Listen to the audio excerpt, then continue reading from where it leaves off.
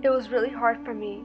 I was once young and healthy, but then all these bone problems piled up and I was depressed.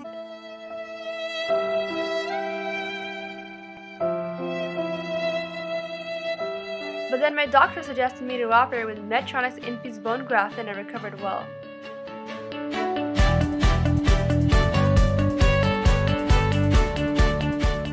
Unlike the normal bone infusion, Medtronic uses a recombinant version of the BMP protein that's injected in the carrier, which is later put in the body for bone growth. So, if you're experiencing degenerative disc disease or have a tibia fracture, then Medtronic's Infuse bone graft is the option for you.